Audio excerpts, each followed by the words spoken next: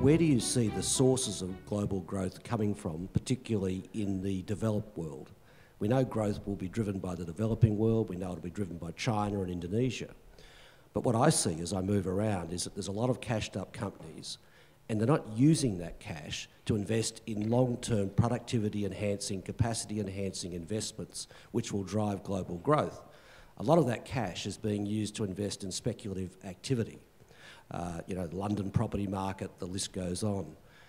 What policies do you see in the developed world that can further encourage these pools of capital to be productively invested for the long term in a job-creating way, rather than diverted, particularly by rent seekers who are seeking to avoid their fair share of tax, particularly, say, in mining?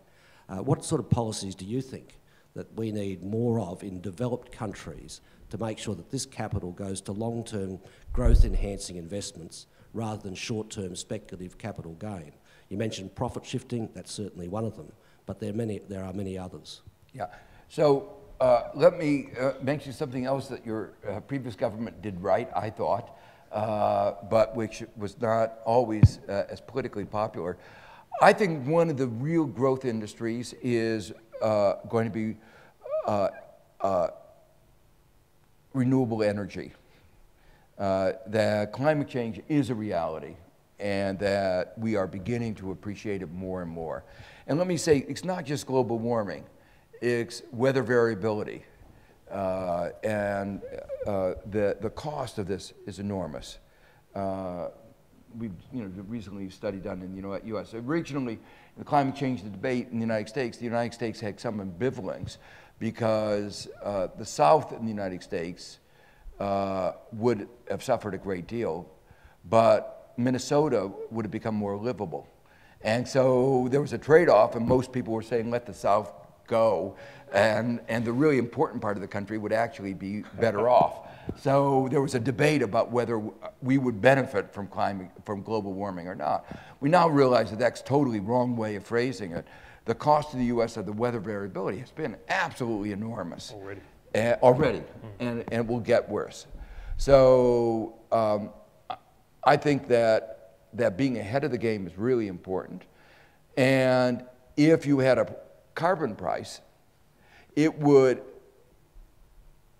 motivate firms to invest, and this, if we had a global carbon price, even more so, to invest in retrofitting the economy. The whole global economy has to be retrofitted to reflect the new scarcity that we hadn't fully appreciated before. So that's one very important area. From the point of view of this is not just new energy creating new electricity generators. We're talking about redesigning our cities. We're talking about redesigning our buildings. It's a really big project that we ought to be engaged in. And that would be an enormous source of demand for investment that would really be, I think, a key provider of growth. So again, it's not that we ought to wait until recovery to begin this agenda. This could be an important part of the recovery agenda, the economic recovery agenda. There are lots of other investments in technology. It is quite striking that I think, going back to a question about technology, we've been drawing down the pool of basic research. If you look at a lot of the innovations, they're really putting into place advances that occurred 20, 30, 40 years ago. The number of take pharmaceuticals, the number of basic new drugs has almost dropped to zero. And you see that, all the old drugs are coming off patent and nothing replacing them, except occasionally an evergreening of an old patent, but not new ideas. So I think in terms of a growth strategy, I think we ought to be investing more in basic research. And you can't tell where that's going to go, but it's very clear in the past that basic research has generated lots of new ideas that have led to new investments. And that's fine if you're a privately owned company, but companies that are out there that are looking at the share market, they're seeking to pursue strategies which inflate their share price in the short term, which lead them away from the long-term investment strategies that are needed.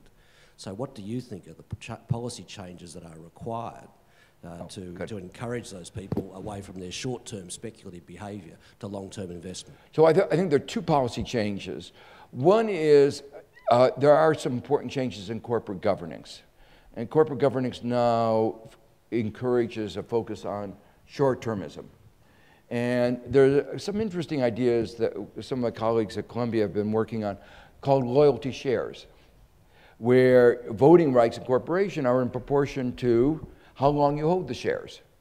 If you're a short-term investor, you have relatively little say. If you're a long-term investor, you have a lot more say. So I think that would be a change in governance, corporate governance, which would signal that we believe that long-term investment is really what firms ought to be thinking about, not their quarterly returns. A second thing that would complement that is a financial transactions tax, because much of the activity that goes on in the financial market is a game. You know, when you're betting, whether the stock market is going up, you win, I lose. It's a zero-sum game. It isn't really, all that short-term trading doesn't enhance the productivity of our economy. Now, in the United States, we've taken that to an extreme, and I don't know where Australia is. What? Folly. But this flash trading is, I have argued, I have a paper that I gave at the Federal Reserve in Atlanta, arguing that that has negative effects on our economy, not just zero, but negative. Because basically what these flash trading are doing are very sophisticated front running. And what that means is that those who really do the investment in long-term thinking, you know, where's the steel industry going to go? Where is this industry going to go? As soon as they figure it out, the flash traders can get their information, beat them, take out their profits, and so it takes away the profits from people who are trying to think long-term. So that's why I think a financial transaction tax is really important. Chris, I mean, you're in boardrooms, you're talking to people and trying to, in part, revive some stronger connections there for us. Is there an appetite in parts of business or a growing appetite or an awareness in Australia that there's benefits for the economy as a whole, and benefits for shareholders and benefits for owners in a more enlightened version of self-interest for them? Yeah, I think there is. Obviously, it's patchy. But there are some deep thinkers in the corporate world who, without going through names, who could very well and easily engage in this conversation, whether it be about the tax base and their belief that either individually or in a corporate fashion they should be paying more, or about the importance of innovation and investment in renewable energy and how a market-based mechanism is the right approach for environmental reasons, but also for economic reasons, as Joseph so eloquently outlined. So I do believe that there is some potential there, in the Australian context at least, for that conversation to be had with corporate Australia. Let me just comment on that. Davos, every year, they do a survey of what are the business leaders think are the major issues. And in recent years, the two top issues have pretty consistently been climate change and inequality. So it's not as if these issues are not part of their mindset. Now, these are mostly European business leaders, not American business leaders. And there is a difference between business leaders in the two, and Australia is somewhere in between, I think. But at least there are a lot of business leaders who really would understand much of what we would say, but they would also say, our hands are tied under the current framework. Sure. I have to do certain things because of, I have a responsibility to my shareholders. If we could change the legal framework, then I would have to behave differently. But under the current framework, we're induced to behave in ways that we think are not in the long-run interest.